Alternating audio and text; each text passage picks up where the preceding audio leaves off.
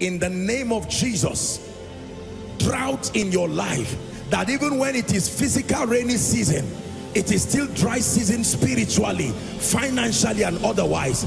I decree and declare, let the rain begin to fall. Let the rain begin to fall. Let the rain begin to fall.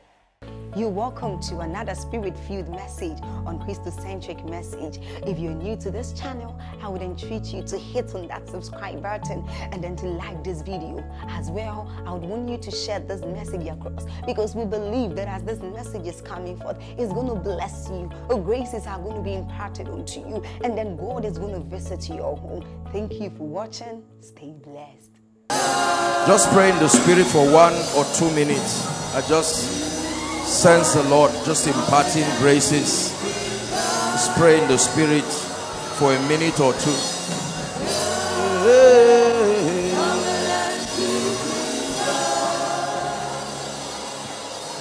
He's brooding over every darkness. You are causing light. You are brooding, over every darkness.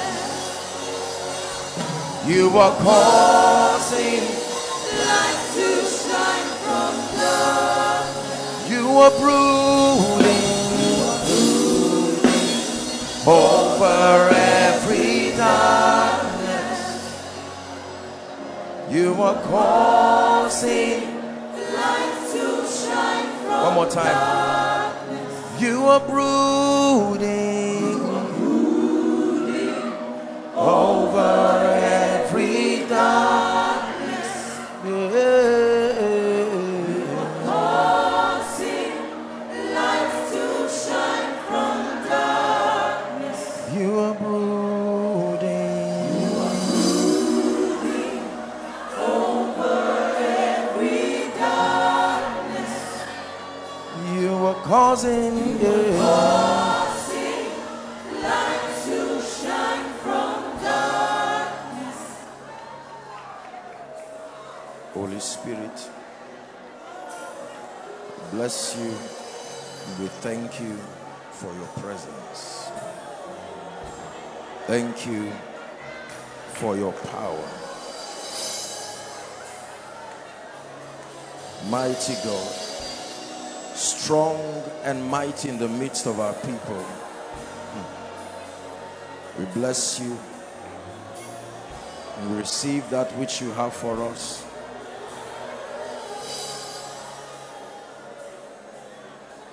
Shalabrudis yabadash, shalande bradiski,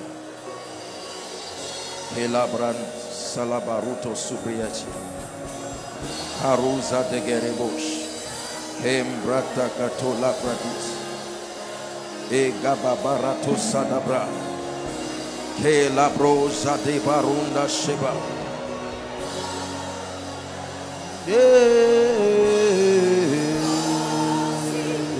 Light to shine from darkness. We've come to draw.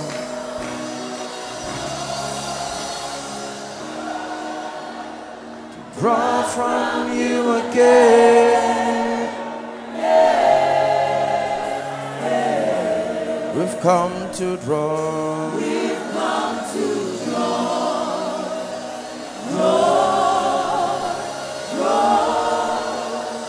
Draw from you again.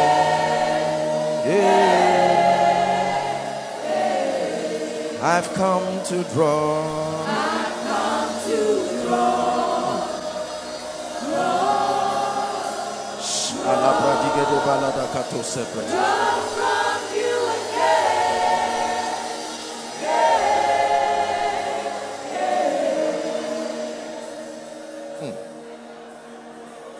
Yeah, na na na na. Yeah, na na na na. Yeah, yeah.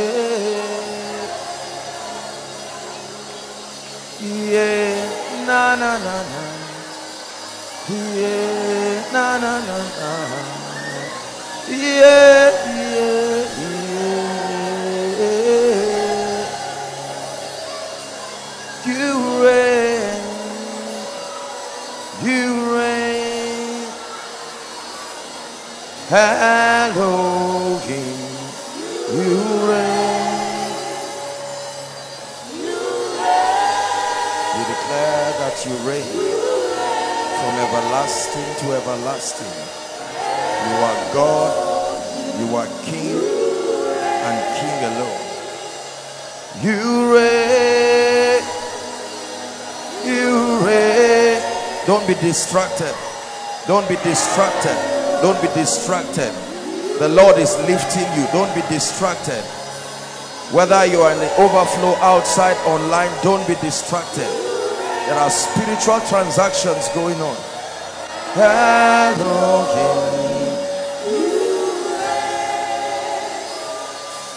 Yeah. Yeah.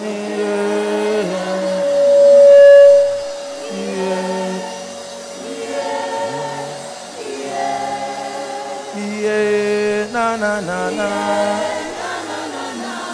Na na na na.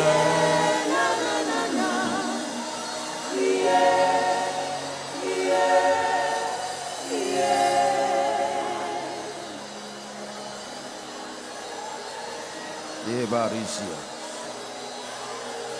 Zidalu Sabrandi Gidia Parus Shalabanda Bris Kebaradu Jade Balakatos Kabran Sanabadakatole Kadusia. Taking away limitations, taking away limitations, taking away limitations. Baronsh Kabaruda Zinakata. That this proverb will no longer be heard in Israel. It will no longer be Ikabo. Zato Shabrendeko Salabra Atisina Asiakata. Kenadusia Nahaskabarodasia. Please don't be distracted. Don't be distracted. Don't be distracted.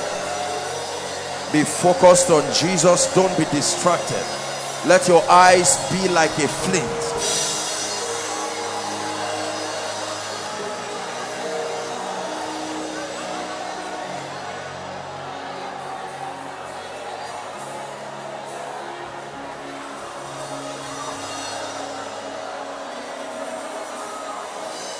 Haruda Sibrada Gada Balakoshi.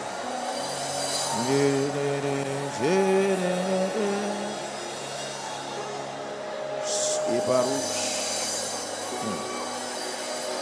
Shebalitia Sedalush Kenadus Shalabarus. Do not be drunk with wine wherein is excess, but be ye filled with the Holy Spirit, speaking to yourselves in psalms, hymns, spiritual songs, making melody in your heart unto the Lord.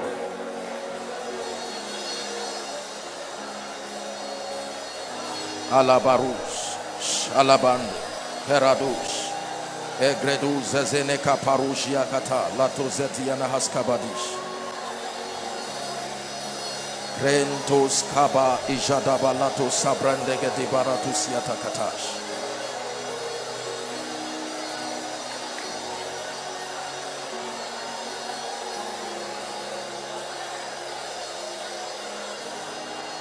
Just soak in the glory. Let the atmosphere of heaven rest upon your life, rest upon your pain, rest upon your disappointment, rest upon your heart, your mind, and produce a result for you that only God can produce. You're not wasting your time. This is part of the meeting. Very deep spiritual experience is going on.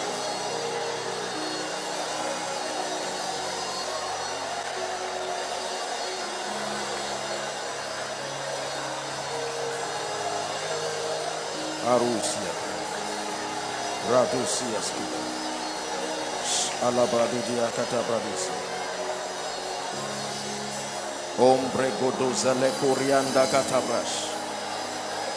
I continue to allow this because of what I see in the spirit. God is working things in people's lives. God is fixing things in people's lives, birthing things in people's lives, depositing graces, depositing possibilities, depositing abilities. Everywhere be connected in the spirit. Overflow 1, 2, and 3.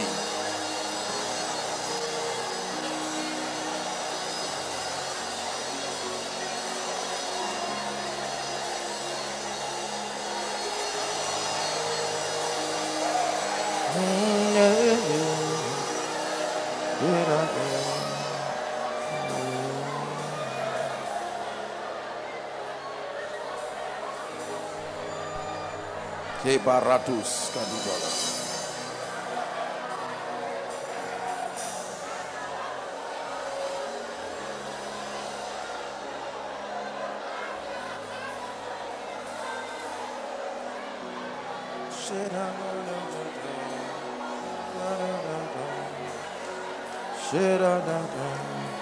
Just a few minutes and we're done. You don't rush the glory. When his glory is made manifest, you maximize the moment. When he comes, it's a holy convocation. He comes to bless, he comes to lift. Just use the next 2 minutes. Allow your spirit man find expression. Please allow your spirit man find expression.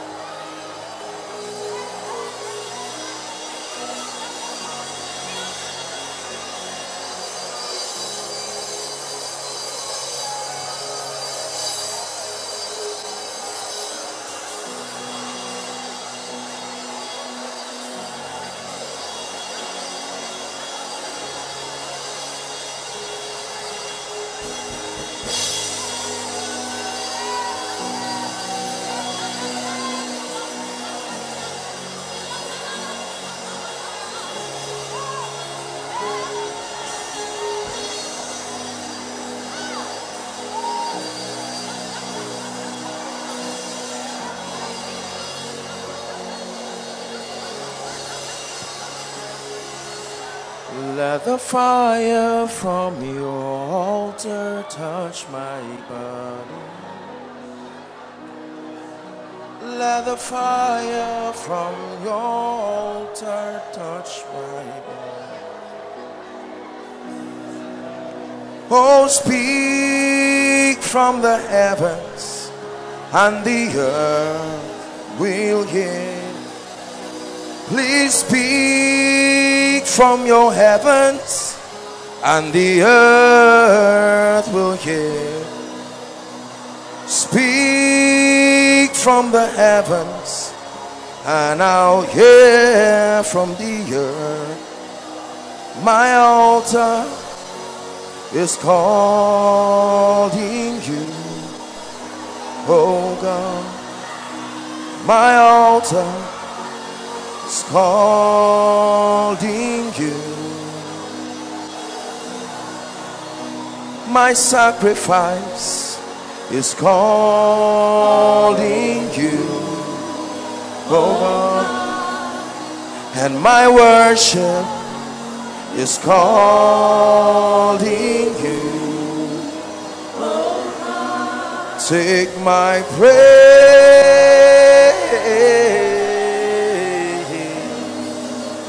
oh God. Take my praise,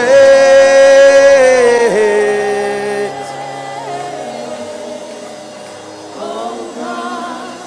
Let the fire from your altar touch my body. Let the fire from your altar touch my body. Let the fire from your take me to the place you are, the secret place. That's where I wanna be. Will you take us to the place you are?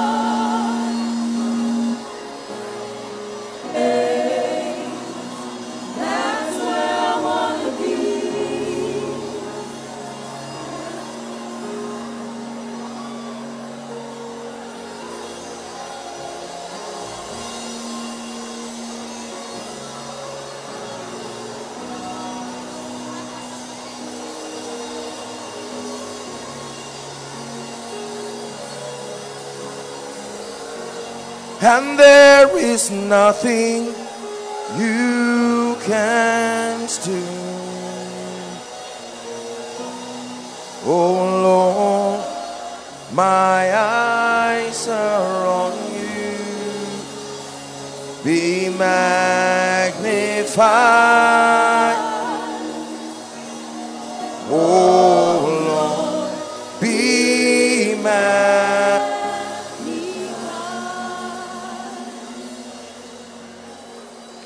Komina nakane, komina nakane, komina nakane, komina nakane. Yeshua HaMashiach, komina nakane. Yeshua HaMashiach, komina nakane,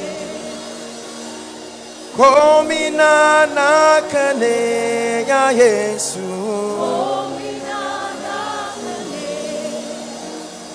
komina nakane,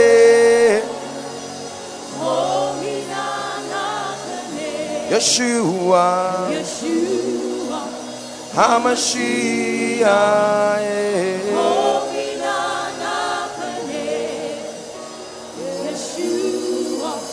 HaMashiach,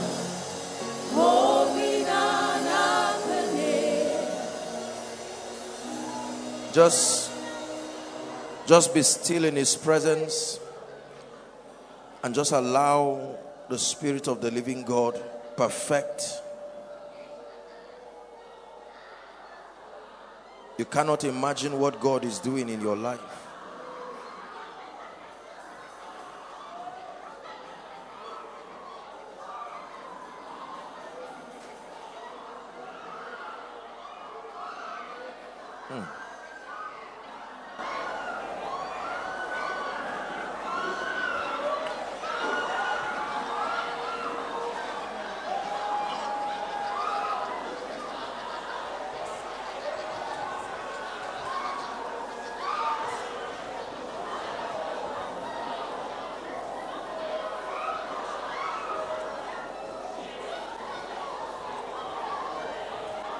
Just a minute or two and we're done. This is what a conference should look like. We're not acting.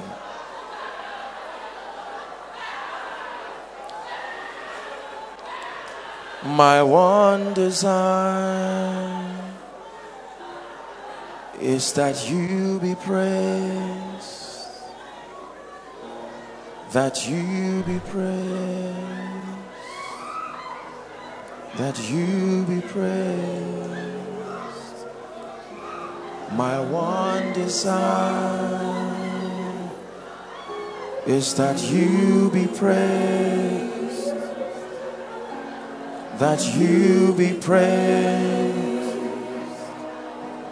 that you be praised. my one desire.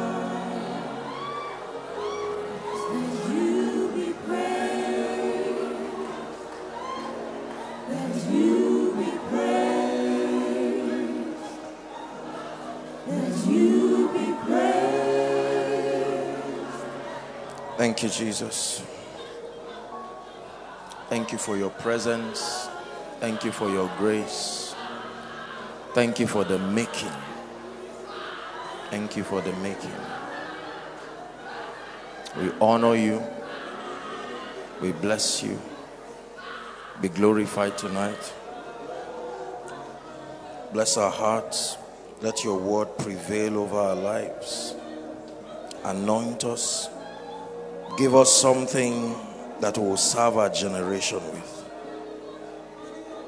We vow to give you the glory. We vow to give you the praise. In the name of Jesus Christ. Please be seated if you can.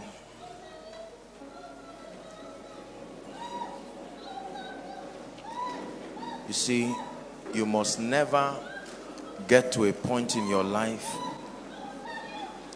where you become insensitive to the leadings, the dealings of the Spirit.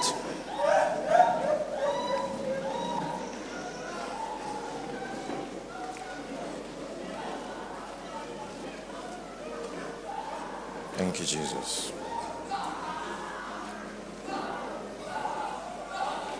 I believe that the remaining days will be very strong moments of encounter, impartation,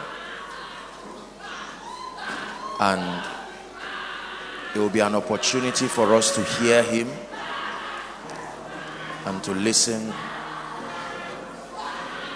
And let me encourage every one of you, just be focused. Forget about what is happening at your left and right.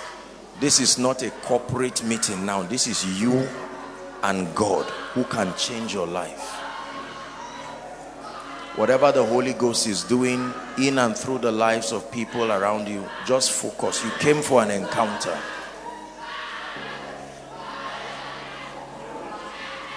Thank you, Jesus.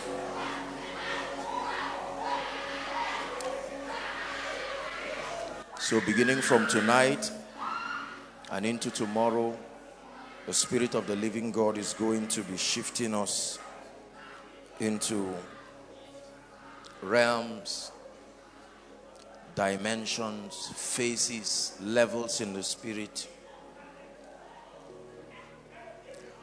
God loves everyone, but all men are not the same. It is not true.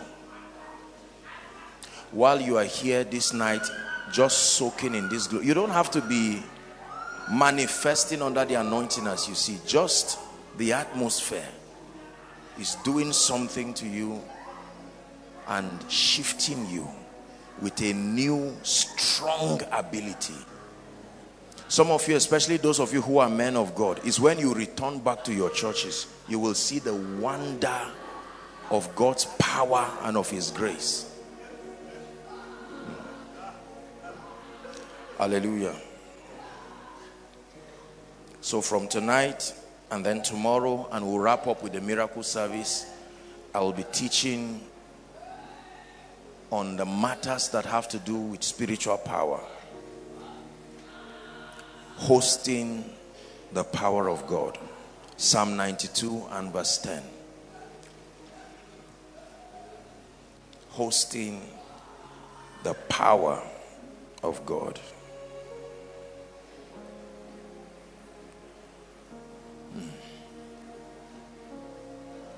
In every generation, there always seems to be men and women who carry very, very superior levels of spiritual power. Here and there, you have wonderful, honest, sincere preachers, sincere believers, but it seems that out of the crowd, God will pick 1, 2, or 3 persons, and all through the lifetime of that generation, they will be mightily anointed. Mightily anointed. You know, we read of many of these people in the Bible, and in modern history, we have a name that we call them. We call them the generals of faith, or God's generals. You know, There are all kinds of experiences that we have, and we talk about these men and women, of course, and it looks like something happened along the line and we completely lost touch with genuine spiritual power. And we replaced, please listen, we replaced power, genuine power, with a lot of noise. We replaced spiritual power with what the Bible calls the philosophies of men. Old wives' fables, meaningless, pointless spiritual discussions that cannot change men.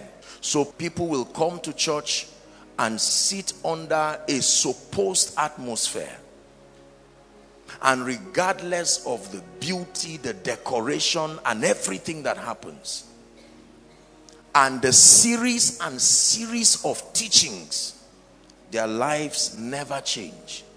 Listen carefully. Their situations never change. They stand helpless in the face of darkness, helpless in the face of all kinds of things. And then while all this is going on, we continue to make noise. Jesus Christ the same yesterday, today, and forever. We continue to brag, I'm a man of God, Apostle Joshua Selman, anointed, and so on and so forth. Whereas absolutely nothing is happening in the lives of the people. And most times we say they don't have faith. I've told you it's a lie. It's not true. The faith to leave their house and come is enough. It is not a faith problem. I tell you this.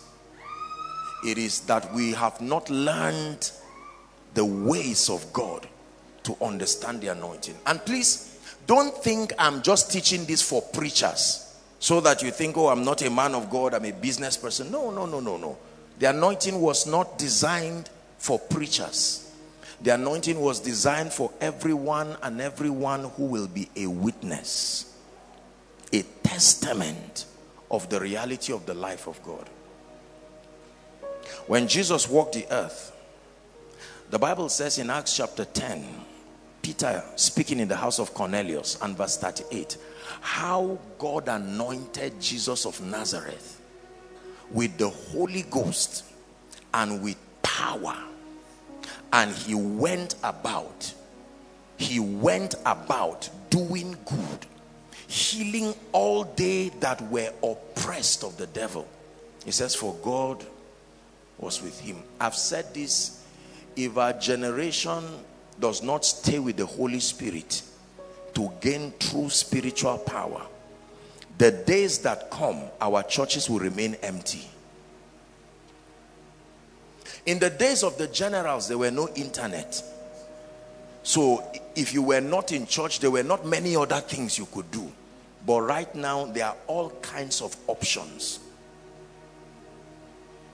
And God must be so glorified to make every other thing look unnecessary when he's there.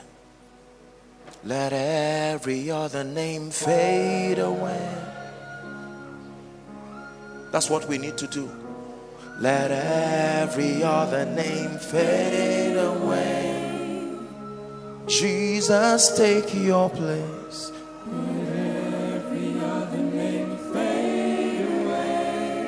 That when he shows up, your browsing becomes unnecessary. Whatever else, he compels your attention. It's amazing how distracted people can be, even in church, because of the level of powerlessness. A man can actually spend a full service discussing business while a message is going on, and there is nothing from that message to touch his life. Exchanging phone numbers, exchanging text messages, browsing and laughing and playing, and the man is sweating on stage, and absolutely nothing is happening. Absolutely no conviction, no focus, no direction, no encounters. We sell our teachings, we give our messages, we put pressure on people to fill their phones with our teachings, and they listen to it from A to Z and nothing happens. It's why members are angry. because they have been in church for a very, very long time and nothing has happened. That's why they keep suspecting the ministers, because the grace cannot come on any other person. No other person has stayed in that place and carried tangible grace. The workers are powerless, members powerless, friends powerless. And yet we continue to write volumes of books about the anointing. We produce CDs about the anointing. Something is seriously wrong, and if our generation does not retrace back, what is the ancient part? What have we missed? You know, honestly, let me tell you this. You know I love the body of Christ. When I listen to people talk about the Holy Spirit and the anointing, sometimes I just nod my head while I just watch the television. I say, Kai, oh God, how did we lose this? Just pray in 1 minute and say, Lord, restore the patterns. Restore ancient patterns of true spiritual power. Ancient patterns, doorways that allow the Holy Spirit to find full expression within a generation. Are you praying? Tonight's service is an unusual one. Focus, pray. Restore ancient patterns. Praise the Lord. Are we together? Listen. And so we get to a point where the people can never truly experience God. Listen to me. God, for many people, is theory. We have created philosophies around him. You know, music ministers write all kinds of songs, and they are not even afraid to sing it. Songs that are supposed to be powerful, and yet the people who write them, is clear they are not listening to what they are singing. There are songs that should not end until what you are saying happens. The songs were supposed to be prophetic, that while you are singing it, it's like I'm saying come and you don't come. I get to a point where come is now like a recitation. I just keep saying come. Pastor Alpha comes, and that's Pastor Alpha standing, and he cannot come. We have blocked the space that the Holy Spirit will find in the church with vain traditions, vain philosophies, and the pride of this generation knows no bounds. Everybody is a man of God. Everybody is anointed. Everybody has rhema. Everybody has this and that. And we continue to mentor and deceive and even destroy people. There are ancient pathways for true spiritual power. Please, if you're a man of God, listen to me. I know we have our conference tomorrow, but the days that are coming, members will no longer be silent and sit indefinitely under a church, under an atmosphere that will not bless them. No. You are a music artist, they invite you once and the heavens does not open. You go with the closed heavens and never return for that conference again.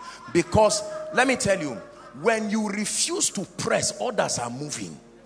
This is not the generation where if one person doesn't move, every other person sits down. No. No.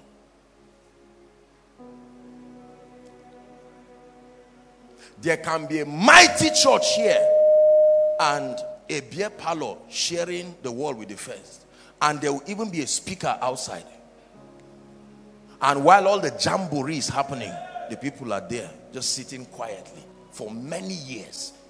The Holy Spirit could not fall on one person. One person. Haba! Nobody had a dream.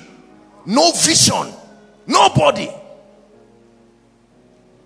The days where people will be kilometers away from a crusade ground. Kilometers. Kilometers. The meeting has not started just because you passed that vicinity. Jacob, listen, there was a ladder, a place that Abraham consecrated, and power rested upon it. Jacob came and slept there. Service was over. Those who sweep churches never get blessed. They sweep, they clean the pastor's chair, they clean the pulpit, and nothing changes in their lives. And we continue to boast we are the most arrogant generation that has ever lived. We talk about power, we talk about so many things as if we know so much about it, and there is absolutely nothing. So I made up my mind that it will be wickedness to join this deception and continue to be like a fig tree with figs but no leaves. We organize all kinds of programs, breakthrough event, this and that, and people come and share the grace and go back the same. Man of God, I want my life changed. I stand as an anointed man. In the name of Jesus, may your life change. Nothing changes. Any wise man should say, God, what is happening? And yet we collect the offering and the seed that comes from that prayer, and nothing happens. People sow seeds. Listen to me. We teach people that giving lifts people, and I agree. But they carry their seeds, they empty their accounts, they come and drop it, and nothing happens. Members are watching. They know they are getting dissatisfied. They are tithing, doors are not opening. They are sowing seeds, doors are not opening. In the name of Jesus, may this week be a blessed. I'm just giving an example. Oh, may this and that happen. Strange open doors, and nobody. Do you know how many potential doors you pass in a week? And that prophecy was not strong enough to open even one. And when we come for meetings like this, proud people like us sit like this while they keep clapping. Our father, our this, Apostle Joshua Selman. And instead of us to sit down and say, Lord, compare to what? Compare to what? And compare to who? Bible said they comparing themselves with themselves are not wise. So what has been happening in the body of Christ is you just look at a range of men of God and you gauge yourself and think, I'm not bad, and that becomes the basis of rest. Whereas there are heights, my God, there are dimensions where you become a blessing to the nations. I sat back there when some of the pastors were sharing, and I just looked at them and I said, oh dear. Do you know what will happen to members, your family members inclusive, when you really host the genuine power of God? Our lack of results should give us concern. If you love Jesus, it's why people have the authority to write all kinds of nonsense. Because the truth is, there is a dimension of God they are not seeing. There is a level of God's power that when it rests upon the body, no man will open his mouth and call the church a nuisance to civilization. Right now, when you say your name is Pastor this, immediately you mention pastor, people look at you as if these are the scammers and the idiots that are destroying civilization. They look at pastors and church as a place of deception, a place of scam, and a place where people just come so that you extract money from poor people. When has God become a curse?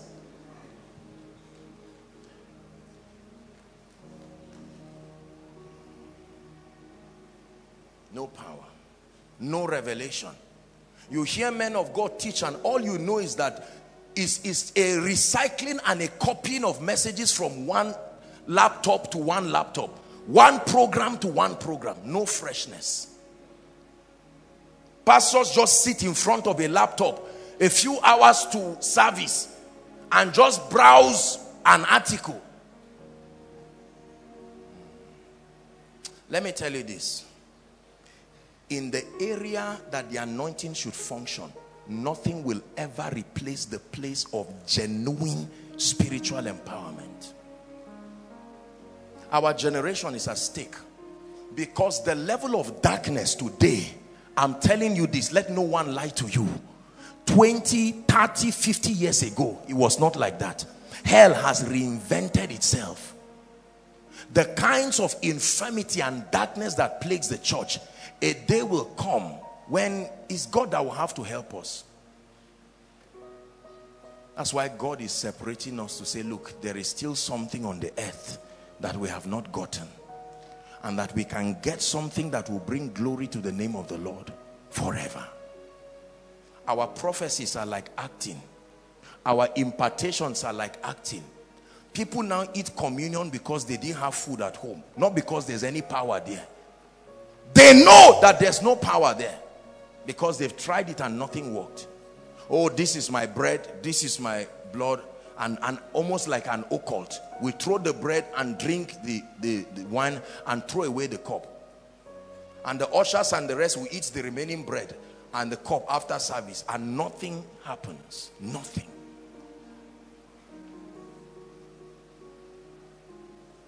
And the painful part is some of us now with our little fellowships and groups and all of that are already joining the queue in that kind of powerlessness, where we just surround ourselves with a few mediocres here and there. You are prophet this, apostle this, pastor this, bishop this, so and so, and we are happy. In a class where the highest got 17%, did he pass? Although he's the highest, did he pass? We should be ashamed of ourselves as a generation and return back and say, Lord, give us something. Give us something. Give us something that will bring glory to the name of the Lord. Pray a prayer, and then I share briefly and say, Lord, put an anointing, a genuine anointing on my life. I'm tired of faking word of knowledge. I'm tired of just assuming who is grace, because you know there must be a grace somewhere. Lord, bring me to a level of accuracy and truth.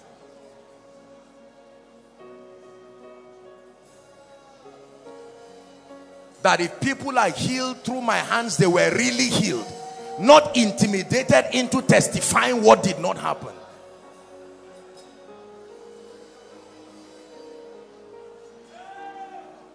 Genuine power is the cure for stage managing miracles, the cure for stage managing all sorts of things. Are you praying tonight?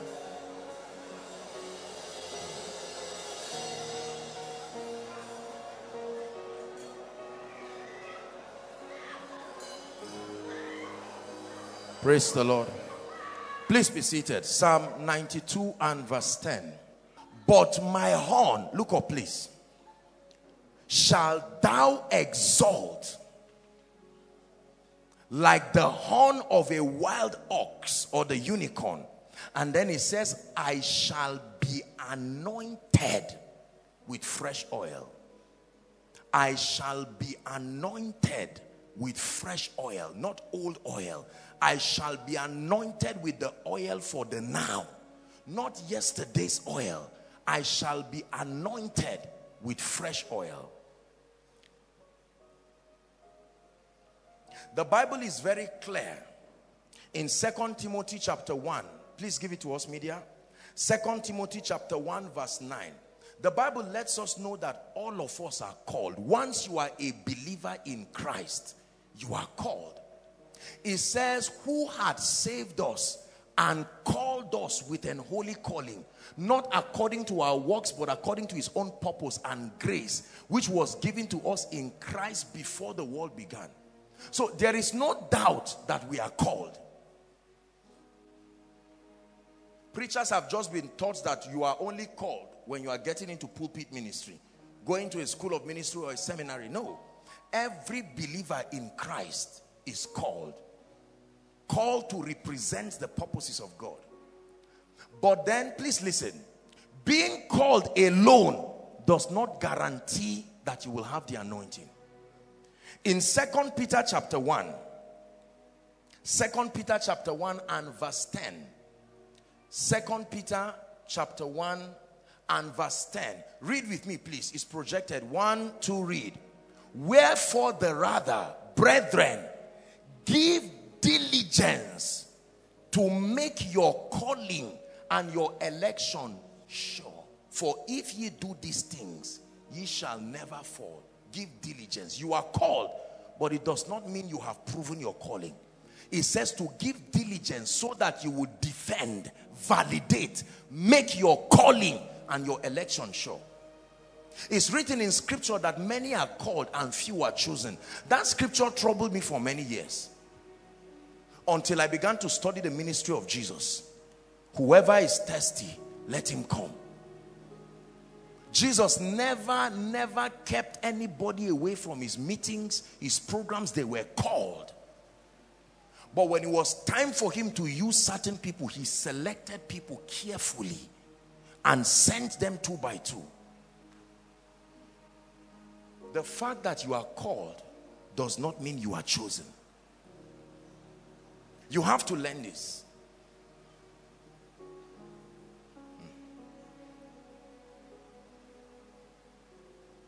There are limitless possibilities that can happen in our lives if and when we are genuinely anointed. That when a believer possesses true spiritual power, the level of blessing that you will be to the world, I think it's only eternity that can record it. You know, I sit back many times when the testimonies are being shared, and while people are trying to clap for me, I am very humbled, and it helps me to respect God and to also respect the anointing.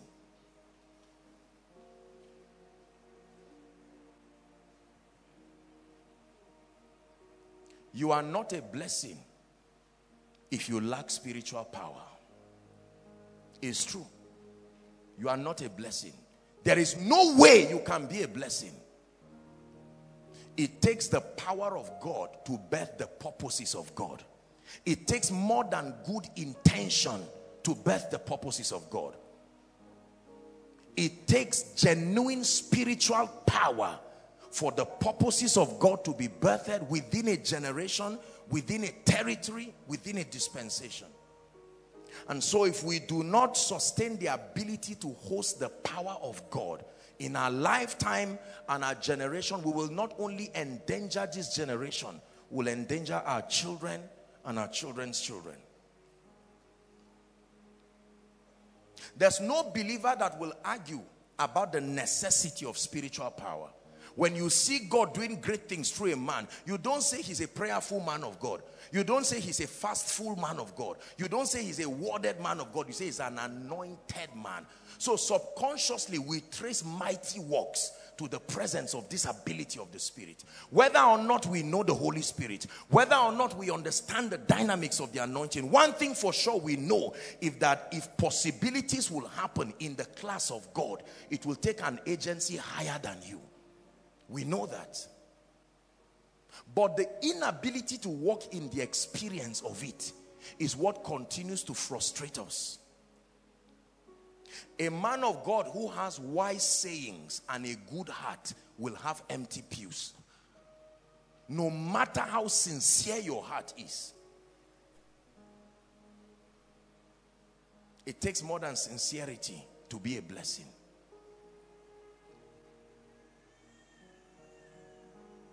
Write this down.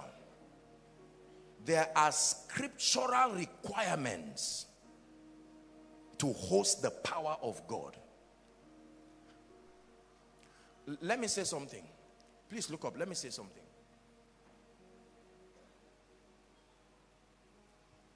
You know, many times, I guess because they act a lot of Nigerian films and act a lot of movies where the power of God looks powerless in those films.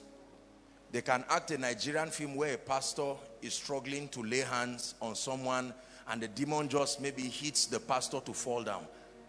With all due respect to the directors of those Nigerian movies, let me tell you, if you carry genuine spiritual power, the demons and hell know that you carry the genuine spiritual power.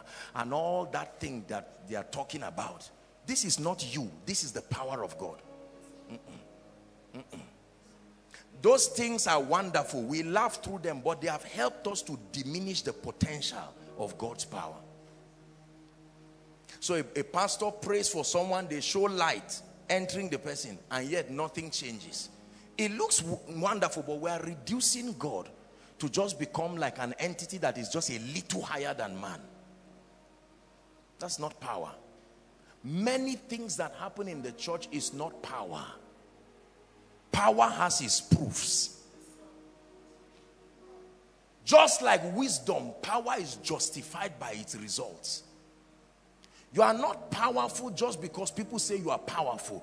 You are powerful because the results show that there is something that is working. And as you rise in that power, the results also change. Let me tell you this. You know there is something wrong with you when you continue to recycle the same level of results for a long time. It means nothing is being added to that grace. You can literally use the presence of new results, situations that would not have been part of your experience. Thank God for headache. But for 10 years, the only testimony is headache. It means that's the only level of grace. The day a new one comes, God will send, God knows what he put on you. So he will send the people. The challenge is that we keep claiming we have it. Then we draw the people by ourselves. And when they come, we give them nothing.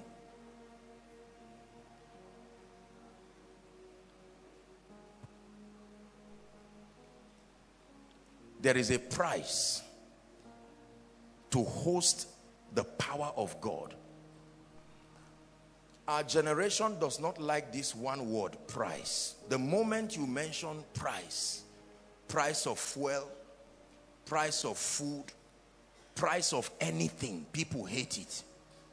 Once you mention words like scholarship, free, this and that, people just like it because it seeks to give an idea like there is no effort on your own part.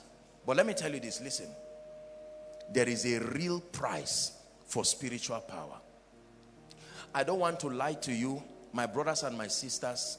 There is a real price for spiritual power. If you're a man of God, learn this, settle this once and for all. There is a real price, more than laying of hands. Listen to me. More than just carrying an oil blessed by a man you respect. I'm not saying those things are wrong. Please don't misunderstand me. More than carrying a preacher's mantle and chucking it at the back of your pocket forever. There is a real price for spiritual power. And I will just state one of it, and then we'll take our time to pray tonight. I truly, truly want us to get results. Not just to get results in our lives, but to also become genuine result producers. Praise the Lord. Proverbs 23. Hidden in that scripture is a very powerful expression of the demand, the requirement. Let's see where we can stop tonight. Verse 26. My son, give me your heart. Let's stop there. My son, give me your heart. Now, imagine that I come to you and I say, give me your heart. I understand, give me your wallet. Pastor, I understand, give me your shoe. My son, I want to bring you to a realm, but give me your heart. Your heart here does not just talk of what is locked up inside your chest. No. It's another way of saying, my son, give me yourself. My son, give me your life. Listen to me. We have taught for many years that all it takes to be anointed is to pray. I believe. Is to fast. I believe. Is to be holy and pure. I believe. Is to sing, worship, play worship, charge the atmosphere. I believe. Go to church. I believe. Submit to spiritual authority. I believe. But let me tell you this, my brothers and my sisters, and hear me very well. I know what I'm talking about. You see this law? my son, give me your heart, not your prayer, not your fasting, not your worship. Every other activity in pursuit of power is a waste, and it is futile if this does not happen. Your heart, your heart, your heart. This is the first prize of real spiritual power.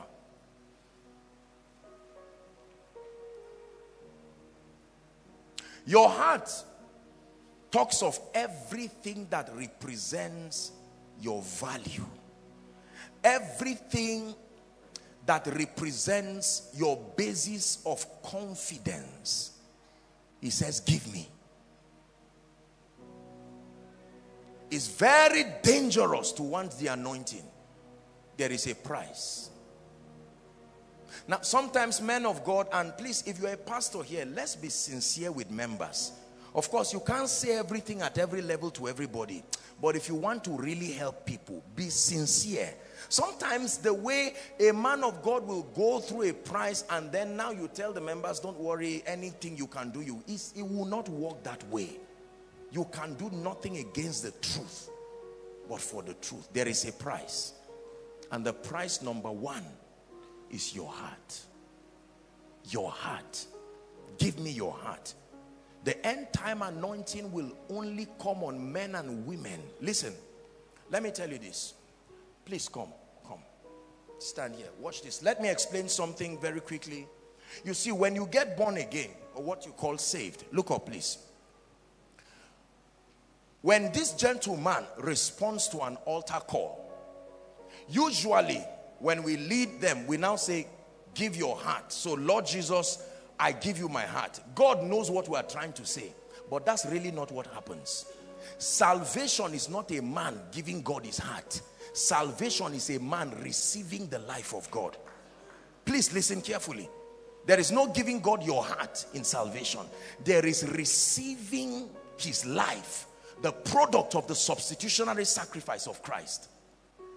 When you begin to talk of giving your heart for God, this is the realm of service and power.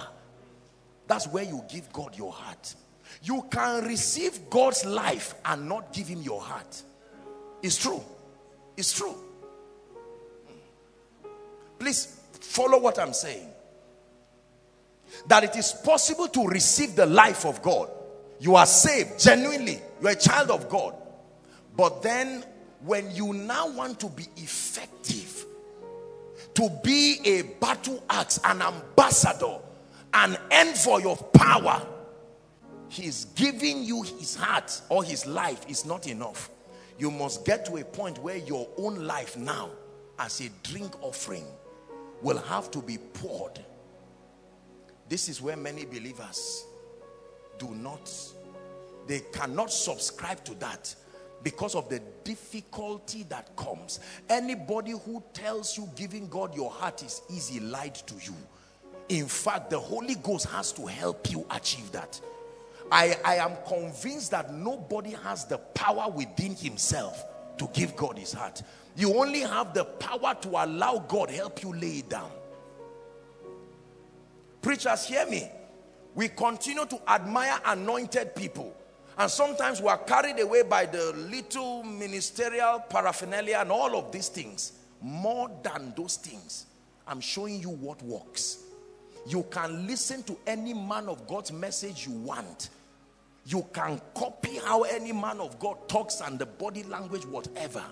But if this has not happened to you, that this your heart has not touched the altar of God, forget about being used by God in this end time. You can call yourself into ministry. You can do anything you want to do. But sooner or later, a generation will know you were not approved.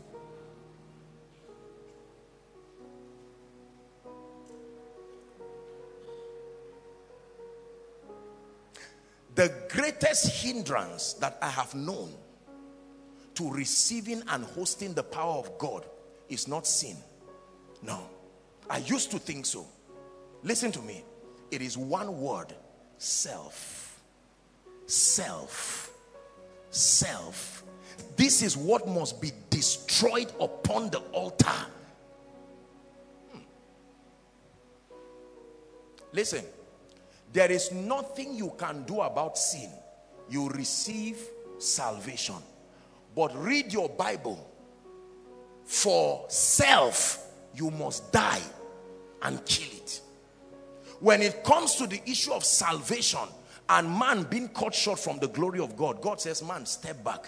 Jesus, come and walk. But there is no mention of that when it has to do with self. Destroying self. It is a personal thing. The Holy Spirit only energizes you and grants you the grace. But dying, you must die. Please like what I'm teaching you. If it's genuine spiritual power you want to carry. You can barb your hair anyhow. You can wear the latest suit. But if it is power that you want to carry, there must be a track record of death. Let me tell you what self is. You see, the human nature, especially the fallen man, please look up. The fallen man is governed by one desire, interest. What is in it for me? Are we together now? If I'm doing business with you, I can't do business with you until you tell me my own share. So that language of what is in it for me, my place, is wonderful when it has to do with dealing with humans. But when you want to do business with God, the language of I, the language of me, the language of myself, the language of this is how I want it, you must throw it, you must take it, put it into your alabaster box and take it like that woman and serve it to Jesus. My heart, my will, my emotions, my everything I bring before the altar. Staying long in church does not automatically make you anointed. Attending prayer conferences does not automatically make you anointed.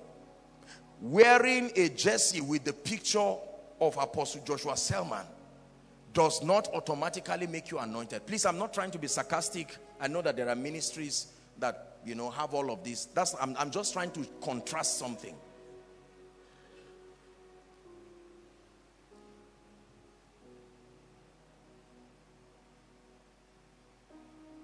If you like, put a message under your pillow. If you like, put a picture inside your bag. There is a level of covering and grace that you can receive from those things. But for you to be genuinely, personally anointed, this surrender must be complete. If you start and it does not finish, it will still not come. You don't start the process of surrender and then believe that God is convinced because you have started. He must watch it until self becomes ashes. The ashes is the raw material for making the power. That ashes, self. Listen to what I'm telling you. Our generation hates sacrifice. The moment you talk of sacrifice, the moment you talk of anything that creates a constraint, the average person in our generation will be angry. I don't want this. We like convenience. And nothing is wrong with that. Except that when it has to do with transforming a generation and to represent the face of God's dealings to a generation, there is a huge price.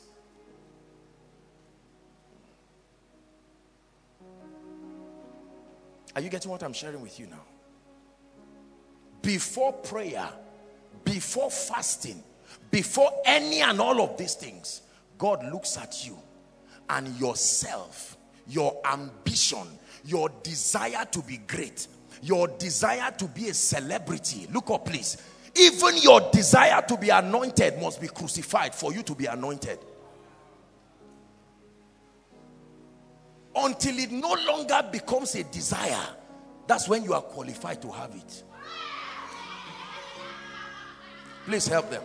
Your desire to be a pastor, your desire to be a GO, your desire to be a mama, prophet, prophetess, apostle, and all of these things, God just stands by in his love and his mercy, but he continues to watch you. It's self that has driven many people to lock themselves for 1 week. I went somewhere and I preached and the power of God did not move. Lord, I can't take this embarrassment again. And God is watching. He's watching self pray. He's watching your body get lean. But self is sitting on the throne. And God says, no, I don't do that kind of business with you. While you sit down and hear them talk about a man of God and the great things that are happening, you sit and you are inspired. Very nice. Moved by it. And you say, in the name of Jesus, I must have that testimony too.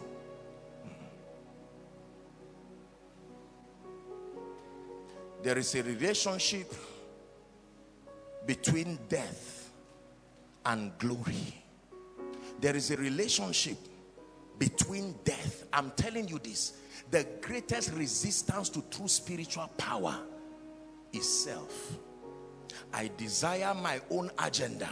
So I use God as a vehicle to achieve my own agenda. I want fame. I want the praises of men. I want money. I want accolades. And I searched around and found out that the most effective mechanism to achieving that is God. So I become famous through God. I become this through God. And God says, no, that's not the way it works. There are many Christian activities today that are just expressions of self. Listen to what I'm telling you. Self. They look spiritual. They sound spiritual. They carry a regalia of spirituality. But let me tell you, God is not in it. God and self cannot coexist. One must dethrone itself for the other. It's like the ark standing with Dagon. 90% of the motivation behind many things people do, that includes us preachers, is self. Self. We want self to be glorified. Even when we are saying, oh God, take all the glory, he knows it's a lie. Hidden somewhere in our heart, the desire to outshine, the desire to beat down others like a competition. And while he's watching our hearts, we continue to flatter and convince ourselves that we can maneuver our way into his power. And he just stands back. Not out of anger. He's restrained by his honor to his principles. And he stands there and continues to watch us. Let the fire from your altar touch my body.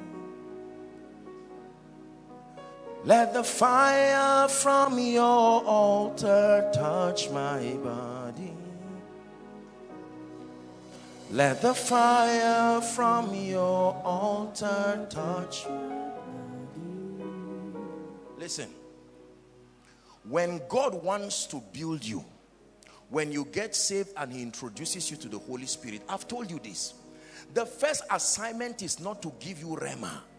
The first assignment is not to start giving you visions and prophecies. The first assignment is death. How does a plant grow? You carry a seed that is good, and then you take it to the soil. And don't even pity the seed. While you drop the seed and it's there in moisture, you cover it and you are happy. You stop that seed from seeing light and you leave it there alone. Think of the loneliness that happens to that seed. Think of the absence of light, the suffocation, and yet you keep coming every day and you are watching. And out of that, the seed is helpless on the ground. But in that helplessness, that's when the strength starts to rise. After a few days, something starts happening. The seed does not even know it carries that power. The moment the seed dies, it finds out that it just came alive again. And finds out that death is not a thing, it's a door. It leads somewhere.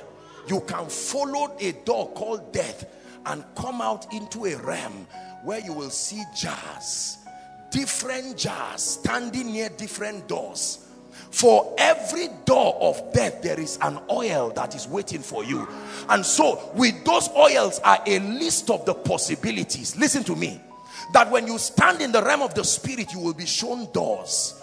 And then you will see jars on every door alongside what can happen. Lord, I want to raise people from the wheelchair. He says, come. This is the oil that is responsible for that outcome. But this is the door that leads to the oil. And he said, God, I'm not ready. I can't, if it's this door. Because sometimes the doors are small. They are not like doors that you jump. They are doors that you will have to stretch. Some doors will injure you to pass. But when you do pass, you will carry something a generation cannot deny.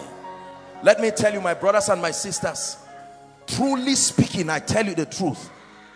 The way to power is death. The way to genuine power, the oil of God upon a man is not the oil in a bottle. You can carry the oil in a bottle, pour it on your head, go and meet every man of God in the world to put his hand inside. No. The angel of the Lord will lead you through doors. Lord, I want to be the voice of a generation. I want to be the face of God represented to a generation. He says, come. This is the oil for this generation. You said you want it. Yes, sir. You said you see that thing that looks like a hole is actually a door. If you can pass through it. When did you learn that you received the anointing cheaply? Ask Elisha. Elisha continues to follow Elijah. Look at the constraints. Look at the rigor. From Bethel, Gilgal, everywhere down to Jordan. And that man was looking for something. We teach many things about the anointing, but we leave the most important part.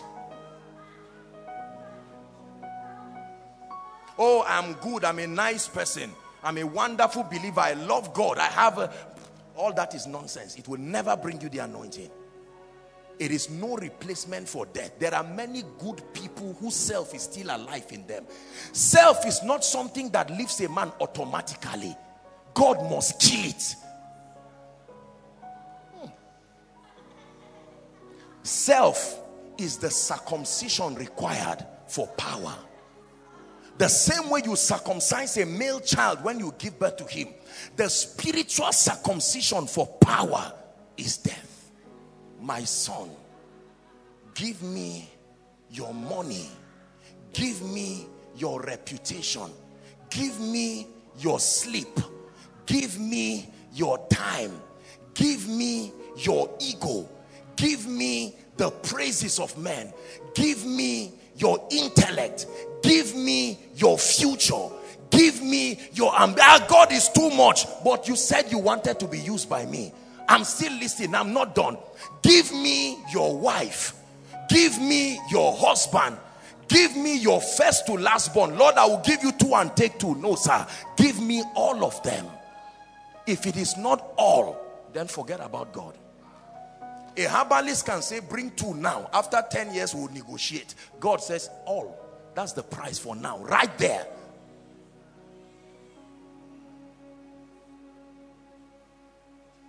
Give me the conference. Give me the members. Give me the songs. Give me the sermons. Give me the clothes.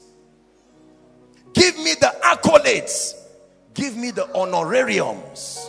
Give me everything. And he said, Lord, what am I left with again? And he says, me. That's all you have left. If you have God and any other thing, you are not yet dead. It must be him alone. So he keeps saying, give me. You think he's collecting it. He's throwing it away so that he becomes the one and only. I show you the way to the anointing. Later on, he will see 1 or 2 things close to you again and say, I'm no longer alone. Now, I've seen a new car you bought. Give me the car. And he said, Lord, if I give me does not mean sow it. Give give me means bring it under my influence. Give me the NMPC job. Oh Lord, you know I'm a big boy now. When I was poor, I had time. Now I'm busy. And God says, that's it. Man of God, when you had 2 members, there was not much. Now you have a crowd. Give me your members. He said, Lord, I will give you the poor ones and keep the rich ones. He said, no, sir. Give me everybody. Okay, I will give you the rich and take the poor. No, sir.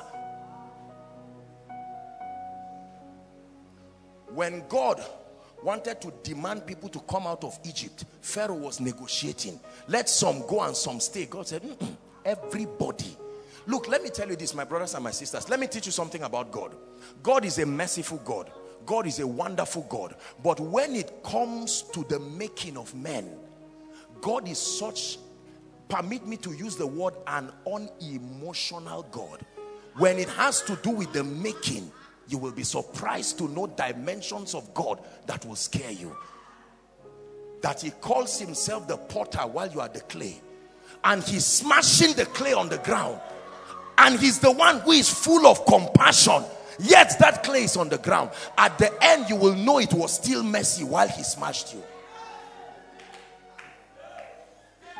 Mercy is not always about forgiveness. It is also insistence that you become, even when you are not ready for it. Please learn this. God is giving value to our fasting and prayer. Do you know, I tell you sincerely, and I don't mean to brag, I continue to watch believers and preachers. I don't criticize the body, but I watch with shock and wonder the dishonor that people have for dead vessels. I tell you, all men are not the same. Some men are men plus self. Others are men plus God.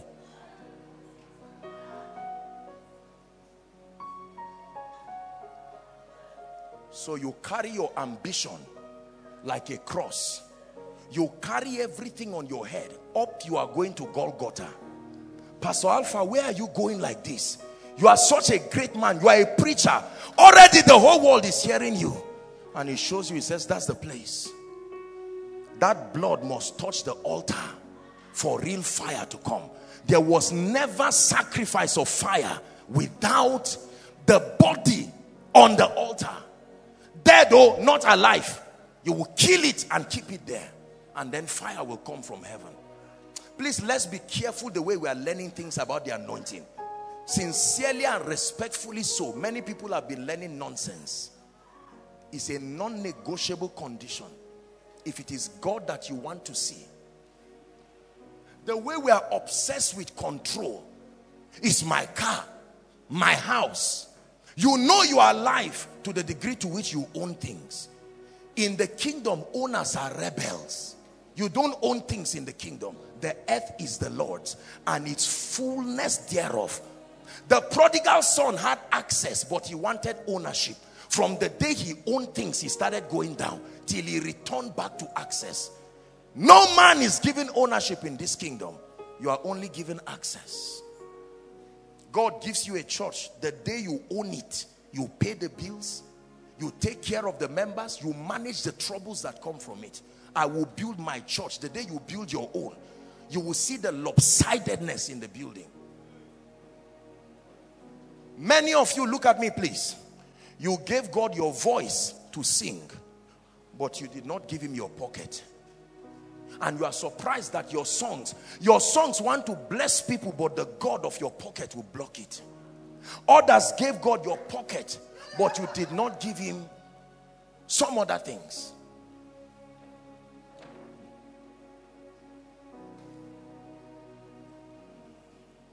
There are preachers that gave God their brain, but didn't give God their pulpit. No, God, you can have my Bible studies, but this pulpit belongs to me. And so it's only in the Bible study people are blessed. On Sunday, the people come and it's as if they are in a shrine.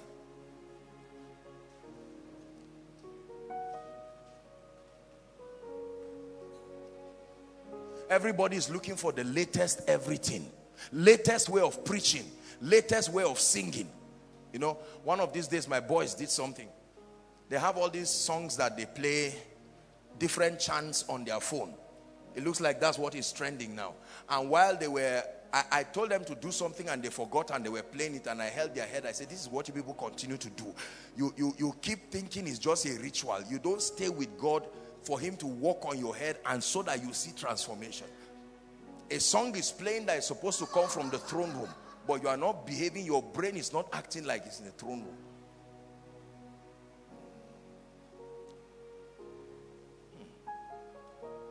You want the anointing? Look at the door. The door that leads to it. I want to be able to pray for everybody afflicted and watch doors open. And God says, come, let me show you. There is the jar. There is the door.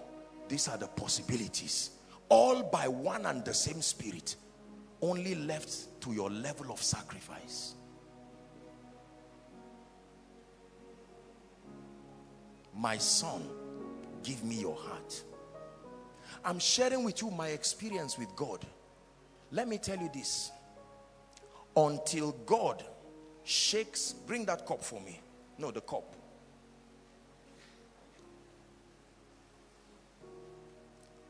You see how empty this cup is? This is how your life must become to carry real, genuine power. You give God half of what is there and leave half. He says no. How will you know that is the anointing then? They will all look the same. He will empty everything.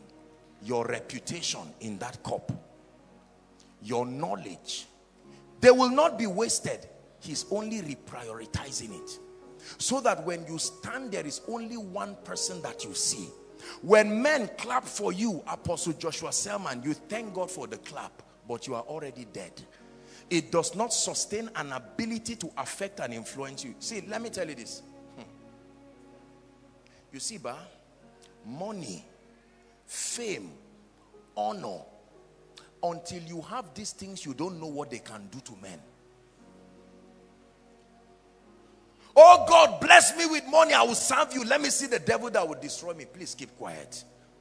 You've not known what convenience at a level means. Where whether you pray or not, you feel secured. Who will oppress you?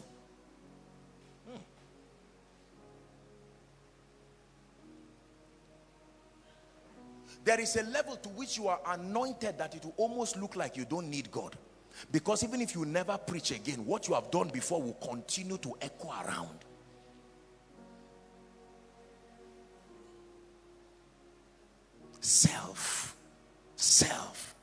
Sacrifice. Many men of God want power, but the fortitude for sacrifice is not there. Whatever wants to constrain you becomes a problem. No, I don't want it. I'm a GO, I'm a president, I'm a this and that. And God watches your heart. Says, no, this is not what I want. The heart of man is selfish. It is the selfishness in man's heart that is called wickedness. Man will use anything for his benefit, including God. Man will use anything. Friends, enemies, wife, husband, children. The women that ate their children, why didn't they die? Why didn't one woman volunteer and say, instead of 2 children dying, let me die, at least I'm an adult, you can eat me for a few days. Then the other adults die. They say, no, I love you, but I love myself, and I will eat you if the need arises. The king that slew his son, why didn't he die? I'm showing you, men. When Jesus came, he came with another philosophy. And they looked at him and said, don't you have an interest? How about Jesus? You see nice things and just leave them like that. Don't you have a reputation? Are you not protecting something? Are you not afraid to lose something? We are the scribes here. We are members of the Sanhedrin Council. We have a lot to protect. And Jesus didn't seem to be afraid of losing anything. And he began to teach them the economy of the kingdom. That we lose things when we try to keep them. But that in the kingdom we gain things by losing them. Whosoever keeps his life shall lose it. But whosoever loses his life for my sake, he says, shall gain it. They asked him one time and said, Master, we have left all. Oh, we have left all. I was a fisherman. I left everything to follow you. What is in this for me? He said, now let me answer you. That no man who leaves father, mother, etc., etc., for my sake and the kingdoms, he said, but you will receive in this life. In this life. There is a sacrifice that brings genuine spiritual power. Luke chapter 22 and verse 42. And let's pray.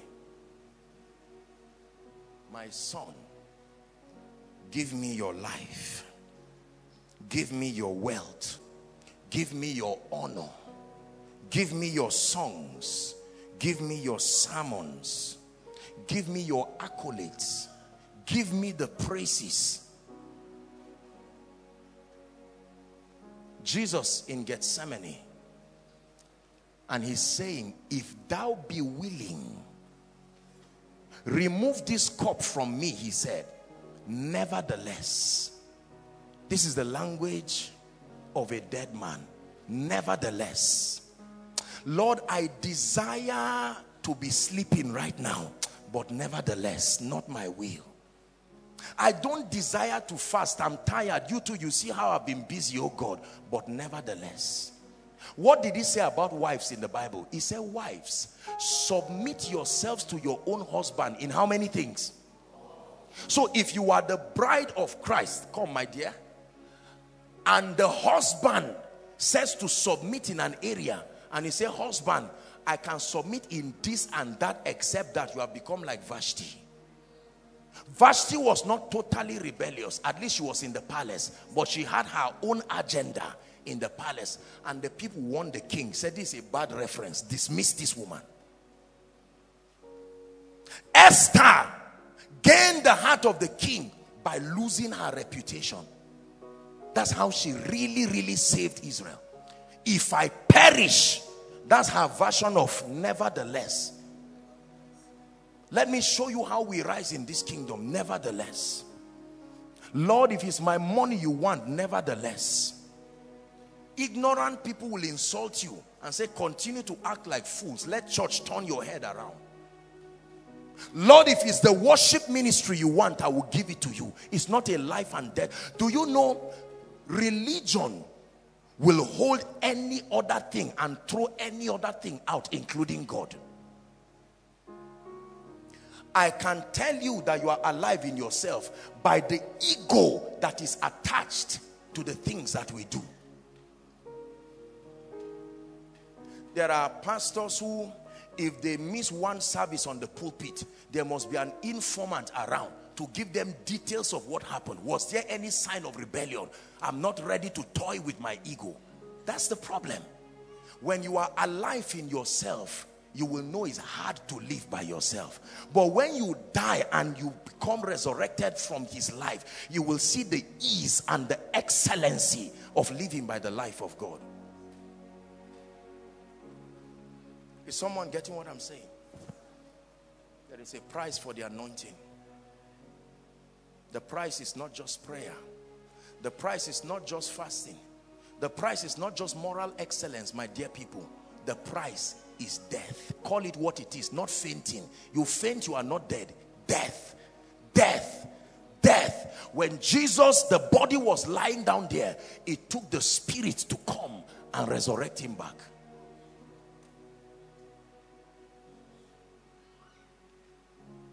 There are some of you here, if 1,000 naira falls down, you can miss church because you are looking for that money. Don't tell me you are dead. Listen, death is not irresponsibility. Are you getting what I'm saying now? The attachment to things, my reputation. What did he say about Joshua Selman? Do you know who I am? You are still alive. So you continue to defend yourself for life. And it's hard to defend yourself.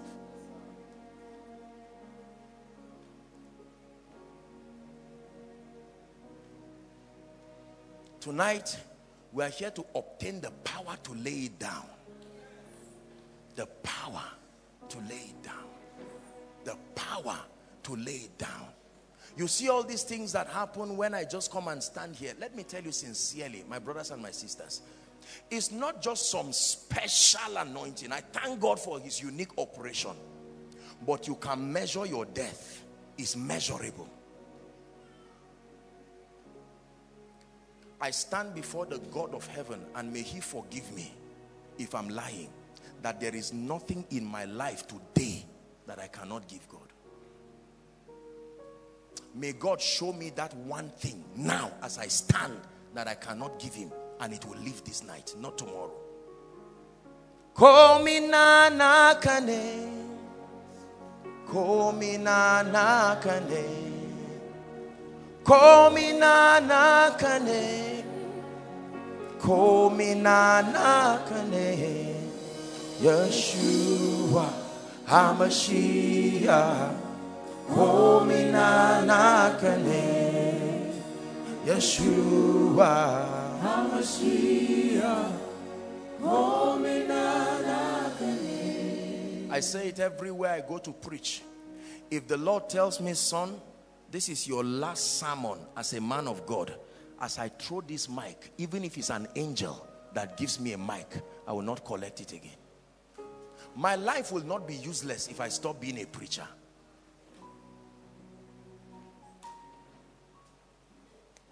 Do you have that much death to lay that down?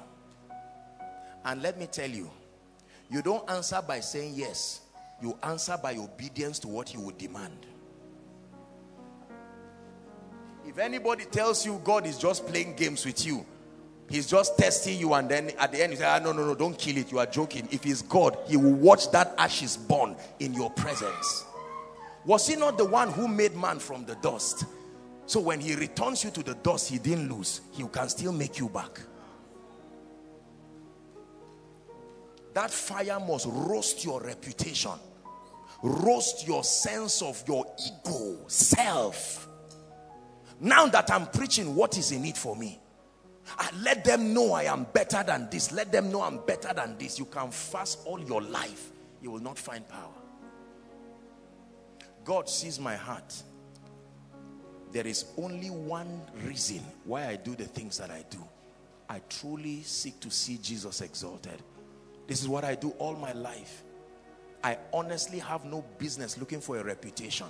If I wanted a reputation, I'm not too dull. I think I know what to do.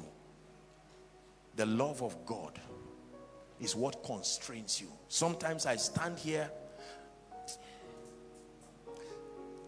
There should not be anything that you cannot lay down. You go to my house this night, right there. You enter my kitchen, you will see my food there waiting for you. Because there was no time. My mind was, no. God's people have to be blessed. I don't have time. When will I start eating this? I was already looking at time. I have to get up and come. I didn't even know when the time had gone. Let them die. Am I Jesus? Let me sit down and eat. And he looks at you. And you want the anointing for nations? Nobody will beat you.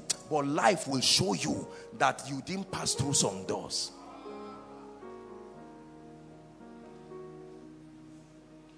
So while you have come here tonight, you have come here to receive. That is true. But you have also come here to die. Man of God, you have come here to die, not just to get a name. When you die, it will no longer matter where you sit down. Whether you sit in front here or you sit outside. It will no longer matter whether they call you Joshua Selman or Apostle Joshua. Say, I'm not, don't play games with me. I've not fasted in vain.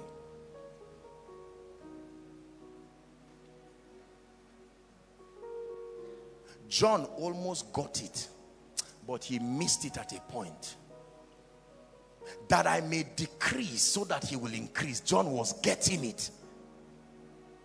Making his calling and election sure. But he got to the prison and offense. The loneliness that comes with death can be painful. You want to stay alive. John said, so this is what it's about. Listen, if you don't know God, he always looks like he's using you. And we say, God, use me. But when you really die, what he's doing is that he's exalting you beyond your wildest imagination. If you don't know the ways of God, you will think God is a wicked God. So all I do is just to continue to serve you. Your wish is my command. Am I that stupid? And God says it's your choice. I don't force you. But then your possibilities will show your limitation. There are men in this kingdom that will not need to pray for God to answer.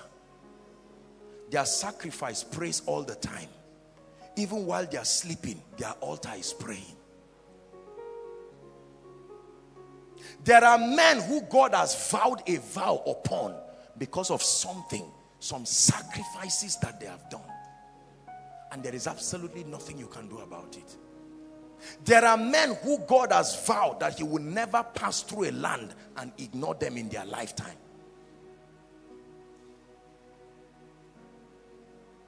This is the place of power, my brothers and my sisters.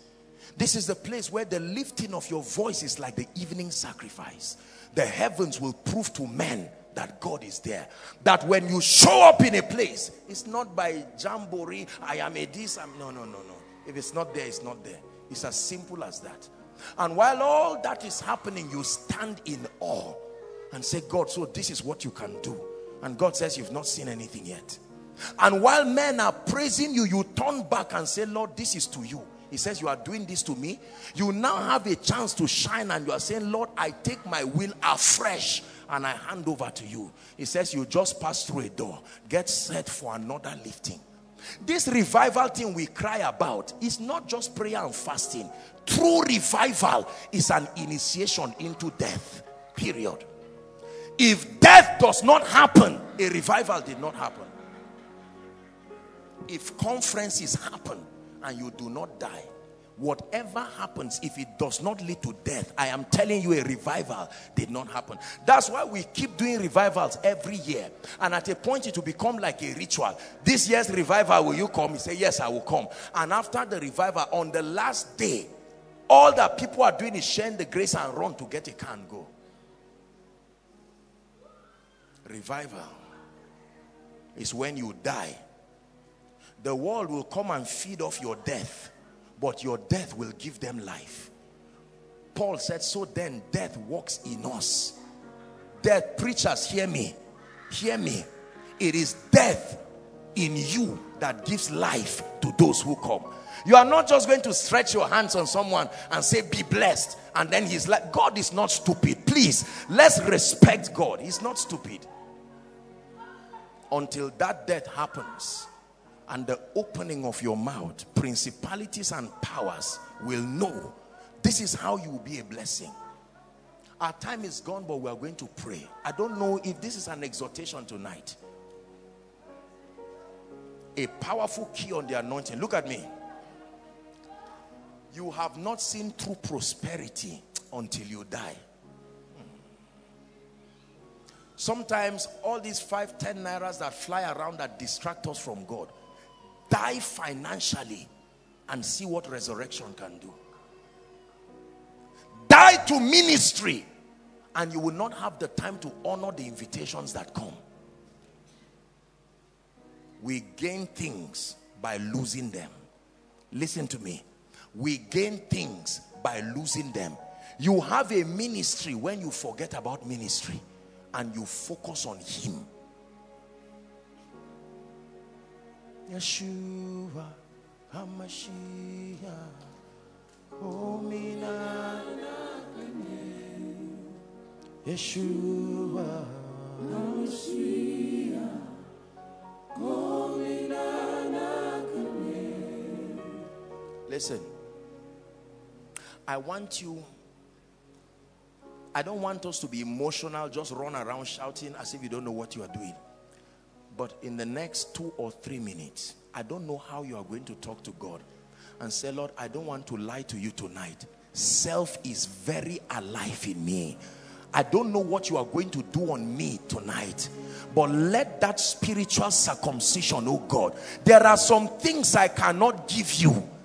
I love you with all my heart, but I may not be able to give you my wife. I may not be able to give you my child.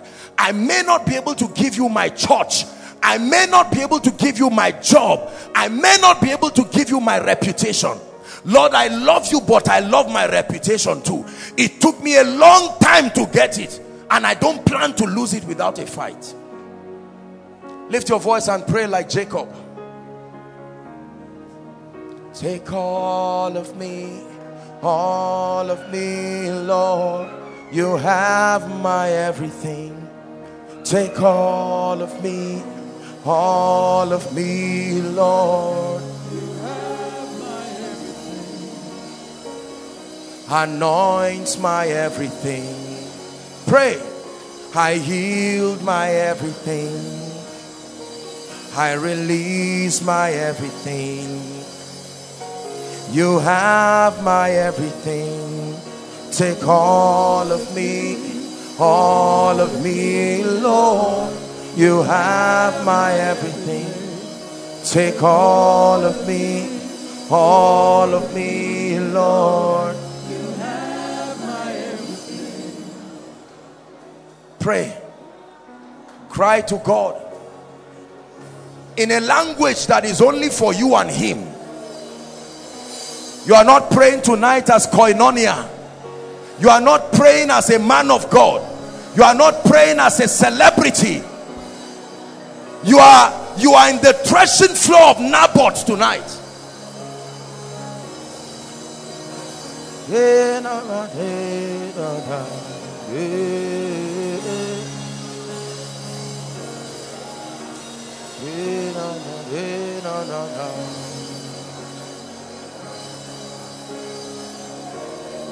Please pray.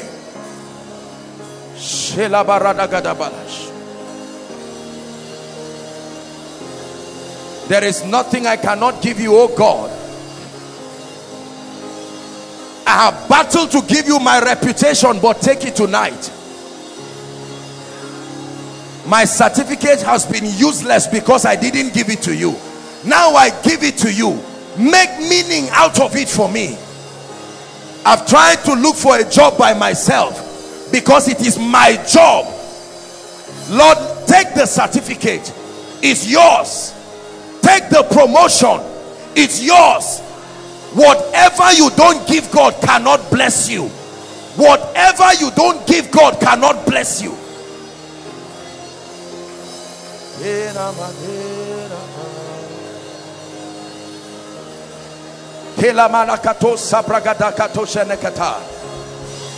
You're making way for the anointing. Find comfort, oh God.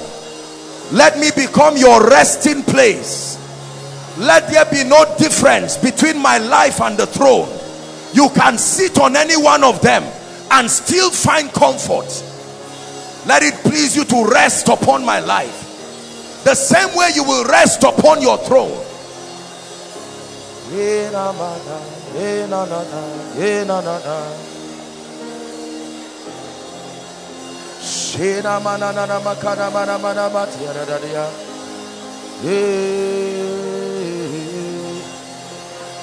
Take all of me,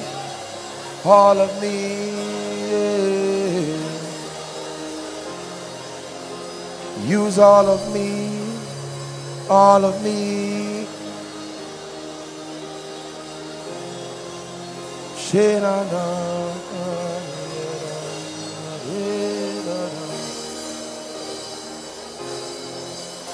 Just a few minutes and we're done tonight. You cannot be anointed until you are dead. Man of God, until you are dead. For when you are dead, then you become alive. You can carry genuine power that will shake the gates of territories.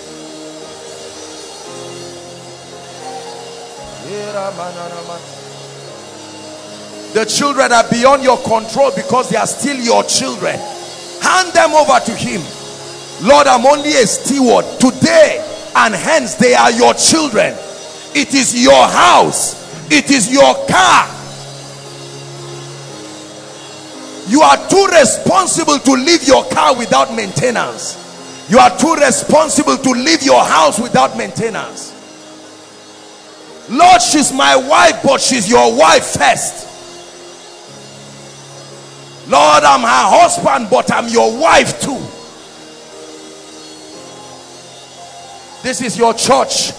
They are your members. The influence is yours. The messages are yours. The honorariums are yours.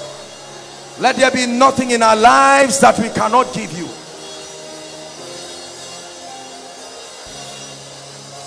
You have been looking for your admission. Your admission. So you will qualify and yet not get it. When it becomes his admission through you, he knows what to do.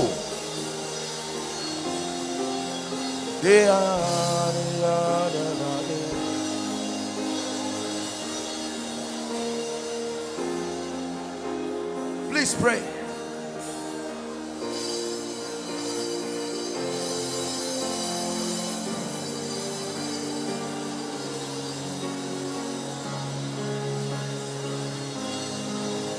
Take over, take over.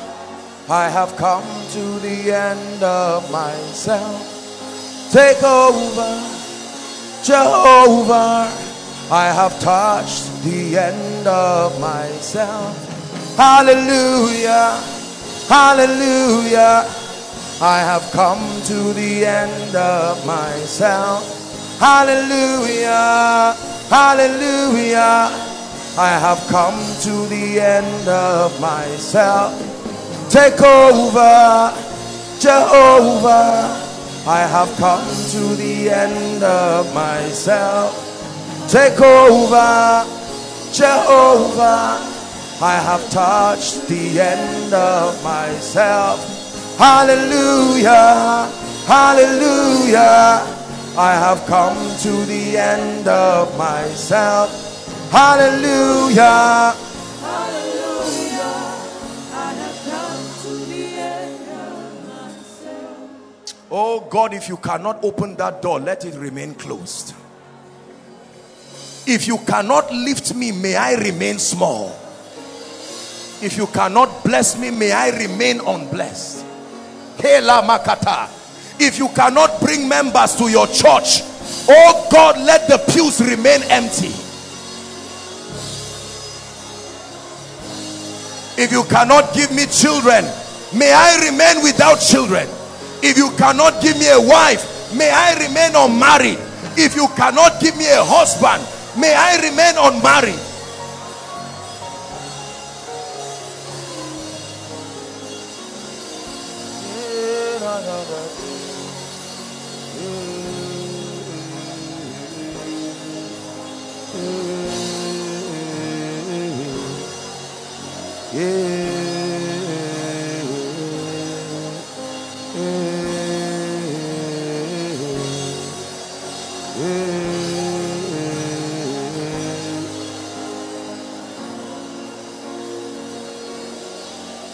Hallelujah.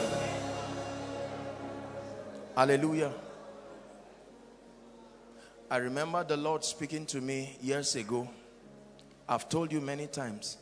He said, son, if you will let men see me, there is nothing I will not give you. It's true. Listen, the key is to hide behind the cross. That's how to be famous. Don't stand in front of the cross. You didn't die on it. He only grafted you through it. So you stand behind so that the world will see him, the one who died. It is through the lens of his death they see you. But when you hide Jesus so that men will see you, the blood on that cross will fight you. You become an enemy to the cross even though you are a man of God. You cannot stand and block Jesus because you are looking for fame. They are looking at the cross like the brazen altar so that they will leave. You now come with your ego and block the cross and say, look at me. And the blood of the Son that also speaks mercy can speak judgment. But when you hide behind the cross and say, world, there is nothing special about me except for the fact that I'm connected to this man you see, and the Father looks at you and say, you have an option to push Jesus out. You not only stand behind the cross, you now lift the cross high enough and say, like Aaron and Hur, I will be the lifter. May they see him. They say, but you are the one that prayed for me. You say, just keep your eyes there. And while you lift the cross, you will find out that you are rising too. I've said forever, let Jesus be glorified. Thank God for the honor that you show me. I know that you love me so much and I'm indebted to you for life. But let me tell you sincerely, this man that you see is nothing more than a man. The supernatural dimension of this man is the cross. Listen to what I'm telling you. That's the secret. The prayers of this man is not the prayers of a spirit, it's the prayers of a man. Is the answer of the one on the cross that makes the prayer of the man looks powerful.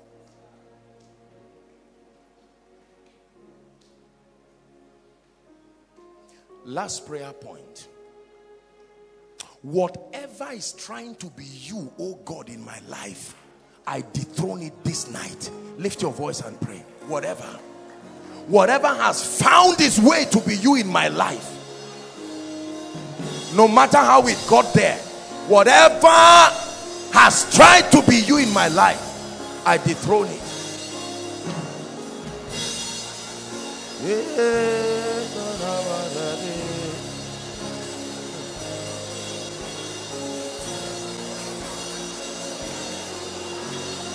Whatever has tried to be you, let it die, let it die, let it die. Thank God for the fame, but fame is not the same thing as Jesus. Prosperity is not the same thing as Jesus. Miracles is not the same thing as Jesus. Influence and increase is not the same thing as Jesus. He is Lord above and Lord over all.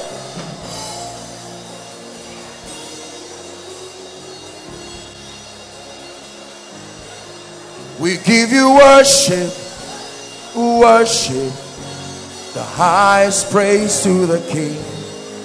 We give you worship, worship, the loudest praise to the King.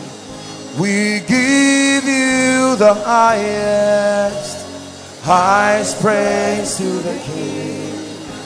We give you the loudest. Here's the part of the song that I like. You have taken all the glory. You have taken all the worship. You have taken all dominion. You have taken all the praise. You have made them yours. Hey, I give you the highest praise. I give you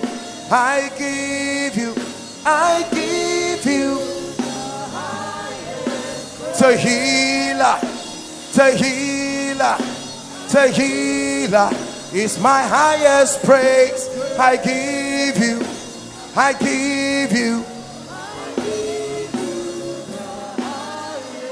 You have taken all my shame.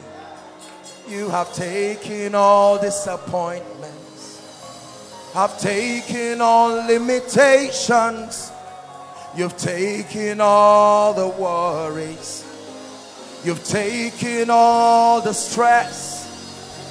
You've taken all the pain. You have made them yours. Listen. You never give him the glory and he leaves the shame with you. He takes everything. He says, bring it. The glory and the shame, bring it. The pain, the disappointment and the honor, bring it. He does not just take the glory and then leaves you with the shame. He wants everything. Hand it over. Listen, we have just 2 minutes tonight and then we're done. Listen to me carefully. The woman with the alabaster box. You know, I studied this for many years, and all that it looked like was that she brought something expensive. No. That woman took her pain. she took her frustration. It was not just the spiking ad, it was also her sorrow. She turned everything in the vase. That's why she didn't pour it, she broke it. Lord, I don't want it again. Both the spiking ad and the pain, I hand it over. And in the next 2 minutes, like the woman with the alabaster box, don't just pour your glory in the bottle, pour your pain too. Pour the sickness, the terminal disease, the prayer request. Take it and put it in that bottle and hand it over to him in the next 2 minutes.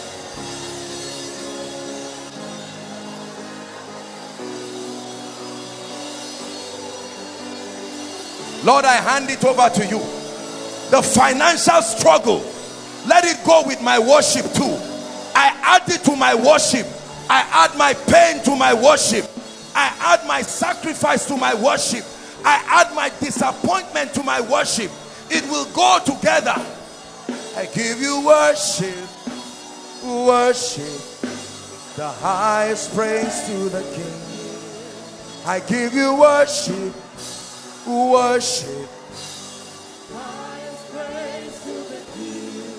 Ninaimaka, Naimaka, Ninaimaka, Sujada, Ninaimaka, Naimaka, Ninaimaka.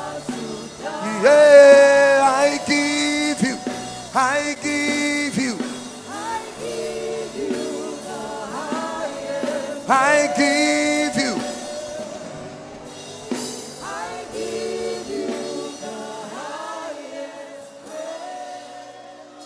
We not only give you the highest praise, we also give the highest pain, the highest sorrow, the highest disappointment. The reason why I don't sleep, I give it to you too. That's what worship means. Worship is not just giving God all the blessings. It's also transferring the pain in the bottle and releasing it to him.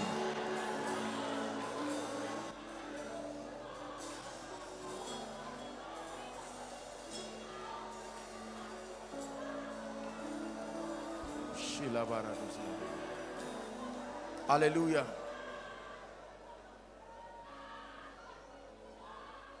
I want you to keep this principle and use it again and again in your life. This is how your secret place should be. A place of exchange.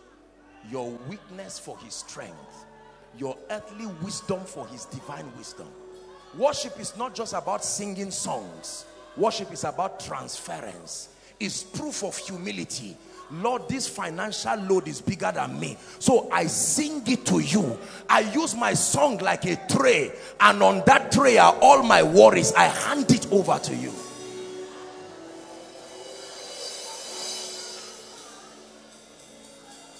I decree and declare to you tonight, in the name of Jesus Christ, the Son of the living God, that as a result of tonight's surrender, many of you will return back and find out that you not only surrendered your heart, you also surrendered your limitations. And that means you are opening up to a higher dimension of grace, a higher dimension of spiritual power. I declare restoration of gifts and dimensions that have been lost. Dimensions in the spirit, visions, operations of the spirit that used to be there but now have been eroded because of your situations. Let there be a restoration like the hair of Samson. And I pray sincerely tonight, may strange miracles begin to happen in our lives.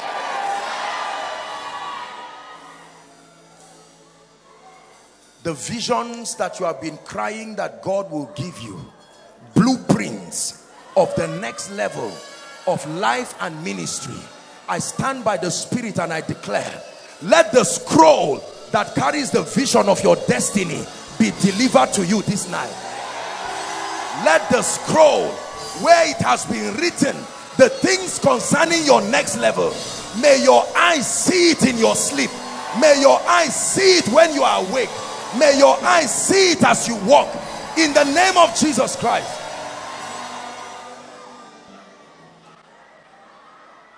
And I pray for you, even beginning from tonight, may you begin to sense heavier dimensions of God's presence upon your life. May your meetings be characterized by strange dimensions of the Spirit.